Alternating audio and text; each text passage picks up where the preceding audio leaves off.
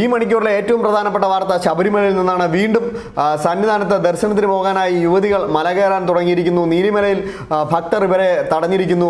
അന്യസംസ്ഥാന ഭക്തരാണ് നീലിമലയിൽ ഈ യുവതികളെ തടഞ്ഞിരിക്കുന്നത്. കണ്ണൂരിൽ നിന്നുള്ള രേഷ്മ നിശാന്തും ഷമീലയുമാണ് മല ചവിട്ടുന്നത്.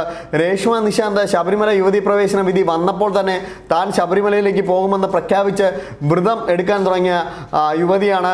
കണ്ണൂരിലെ ക്ഷേത്രത്തിൽ മാലയിട്ടതും വ്രതം നോക്കുമെന്ന് പ്രഖ്യാപിക്കുന്നതും എല്ലാം സോഷ്യൽ മീഡിയ വലിയ തോതിൽ തന്നെ ചർച്ച ചെയ്തിരുന്നു. അന്ന് രേഷ്മ നിശാന്ത് വളരെ ഉറച്ച നിലപാടിലായിരുന്നു. പക്ഷേ ഭക്തജനങ്ങളുടെ പ്രതിഷേധം കാരണം രേഷ്മ നിശാന്തിൻ്റെ വീടിന് മുമ്പിൽ പോലും ഭക്തർ രേഷ്മ നിശാന്തിൻ്റെ നീക്കങ്ങൾ മനസ്സിലാക്കാനായി നിരീക്ഷണം ശക്തമാക്കി. ഇതോടെ തന്നെ രേഷ്മ നിശാന്തിൻ്റെ നിലപാടിൽ നിന്ന് പിന്നോട്ട് പോകേണ്ടി വന്നു. വീട്ടിൽ നിന്ന് ഒളിച്ചു കടന്ന് കണ്ണൂർ റെയിൽവേ സ്റ്റേഷനിലെത്തി ശബരിമലയിലേക്ക് വരാൻ ശ്രമിച്ചെങ്കിലും അതും നടന്നില്ല. പിന്നീട് കൊച്ചിയിൽ നവോത്ഥാന കേരളം ഫേസ്ബുക്ക് കൂട്ടായ്മയ്ക്കൊപ്പം പത്രസമ്മേളനത്തിൽ പങ്കെടുത്ത് താൻ തൽക്കാലം ശബരിമലയിലേക്ക് പോകുന്നില്ലെന്നും പോലീസ് പിന്തുണ നൽകിയാൽ പോകുമെന്നും പ്രഖ്യാപിച്ച വ്യക്തിയാണ് രേഷ്മ നിശാന്ത്. രേഷ്മ നിശാന്തിൻ്റെ പശ്ചാത്തലം CPM പാർട്ടി പശ്ചാത്തലമാണ്. പാർട്ടി ഗ്രാമത്തിലാണ് അവർ താമസിക്കുന്നത്. അവരുടെ ഭർത്താവ് സഹകരണ ബാങ്ക് ജീവനക്കാരനാണ്, ഒപ്പം പാർട്ടി അംഗവുമാണ്. അവർക്കും CPM-നോടാണ് ആഭിമുഖ്യം. വനിതാ മതിൽ ഉൾപ്പെടെ സജീവമായി പങ്കെടുത്തിരുന്നു. ഒരു സ്വകാര്യ കോളേജിലെ അധ്യാപികയാണ്. അത്തരത്തിലൊരു വ്യക്തിയുടെ നേതൃത്വത്തിലാണ് ഇപ്പോൾ മറ്റൊരു യുവതിയും ശബരിമലയിൽ എത്താൻ ശ്രമം നടത്തുന്നത്. എന്തായാലും നീലിമലയിൽ ഭക്തർ തടയുന്നു.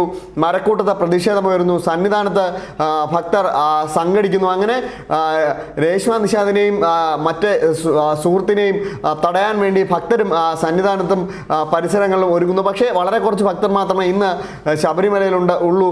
ഇവരെ മറികടന്നു പോകാനുള്ള കരുത്ത് പോലീസ് സേനയ്ക്കുണ്ട് എന്നാണ് വിലയിരുത്തൽ. ഏതായാലും കണ്ണൂരിൽ നിന്നുള്ള പ്രത്യേക പോലീസ് സംഘമാണ് ഇവരെ അനുഗമിക്കുന്നത്. നേരത്തെ കനകദുർഗയെയും ബിന്ദുവിനെയും സന്നിധാനത്ത് എത്തിച്ചത് കണ്ണൂരിൽ നിന്നുള്ള പോലീസ് സംഘമായിരുന്നു. വളരെ രഹസ്യമായിരുന്നു അവർ ആ ഓപ്പറേഷൻ നടത്തിയത്. പോലീസിൻ്റെ ആംബുലൻസ് സംവിധാനം പോലും ഉപയോഗിച്ചെന്ന തരത്തിൽ റിപ്പോർട്ടുകൾ എത്തിയിരുന്നു.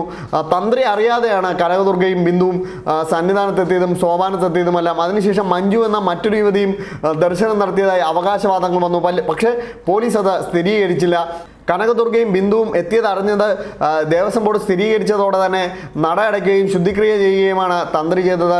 മഞ്ജുവിൻ്റെ കാര്യത്തിൽ ഒരു സ്ഥിരീകരണവും ദേവസ്വം ബോർഡോ പോലീസോ നടത്തിയില്ല. അതുകൊണ്ട് തന്നെ മകരവിളക്കിൻ്റെ ഭാഗമായ ശുദ്ധിക്രിയകളുടെ ഭാഗമായി യുവതീ പ്രവേശനത്തിനെതിരെയും ശുദ്ധിക്രിയ നടന്നു എന്നതാണ് വിവരം. മറ്റു ചടങ്ങുകളൊന്നും നടന്നില്ല. പക്ഷേ ഇവിടെ 2 യുവതികൾ മലകയറുന്നു. ഇത് തന്ത്രിയും മേൽശാന്തിയും എല്ലാം മുൻകൂട്ടി അറിയുന്നു. അതുകൊണ്ട് തന്നെ ഭക്തരെ പോലീസ് നീക്കി ഇവരെ സന്നിധാനത്തേക്ക് എത്തിച്ചാലും നട അടയ്ക്കേണ്ട ഒരു ഉത്തരവാദിത്തം തന്ത്രിക്കുണ്ട് എന്ന് പൊതുവെ വിലയിരുത്തപ്പെടുന്നു. അങ്ങനെ സവിശേഷമായ പുതിയൊരു സാഹചര്യം സന്നിധാനത്ത് സൃഷ്ടിക്കപ്പെടുകയാണ്.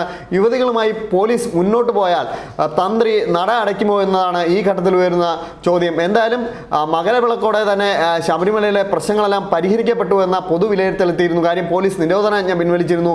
ഈ ഒരു സാഹചര്യത്തിൽ ഇനി യുവതികൾ എത്തില്ല എന്നും പോലീസ് അതിന് കൂട്ടുനിൽക്കില്ല എന്നും പൊതുവെ വിലയിരുത്തലെത്തി. എന്നാൽ ഇന്നലെ ചില സൂചനകൾ ഡ്യൂട്ടിയിലില്ലാത്ത പോലീസുകാർ കൂടുതലായി പമ്പയിലെത്തുന്നു എന്ന തരത്തിൽ വാർത്തകളെത്തി. ഇത് യുവതി പ്രവേശനത്തിനാണെന്നായിരുന്നു വിലയിരുത്തൽ. ഇത് ശരിവയ്ക്കും വിധമാണ് ഇന്ന് ശബരിമലയിലേക്ക് യുവതികൾ എത്തുന്നത്. 2 യുവതികളാണ് ഇപ്പോൾ മലകയറുന്നത്. കൂടുതൽ യുവതികൾ പമ്പയിൽ പോലീസ് ഒരുക്കി നിർത്തിയിട്ടുണ്ട് എന്ന വാർത്തകളും എത്തുന്നു. എന്തായാലും സന്നിധാനം വീണ്ടും സംഘർഷഭരിതമാവുകയാണ്.